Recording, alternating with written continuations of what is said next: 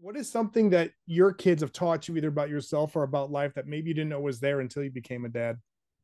I've forgotten how much I like doing arts and crafty things. You know how like when I was young, I loved doing arts and crafty things, right? And then there's big decades of your life where you don't do that, and then like from maybe 2 to 3, suddenly this world explodes again.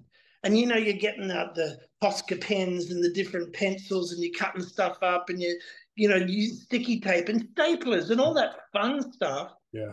that you just like when you're in your 20s, you don't have any of that stuff in your house. Yeah. Like you don't have a stapler. You don't have like those little semi-blunt scissors to cut up paper. And just making cool 3D objects out of cardboard and stuff like that.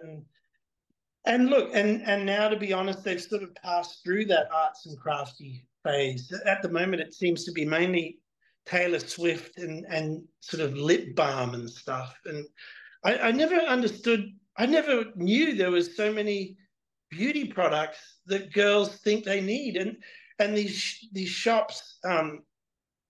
You probably have them. I'm sure you got them there. Like these ones like Mecca and Sephora, and these like shops that you, the girls just want to go in there. It's like your skin is beautiful. You don't need any of this.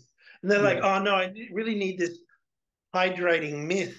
It's like that's just water. Like I just It's see it. scented water that you're paying $25 for, right? Yeah.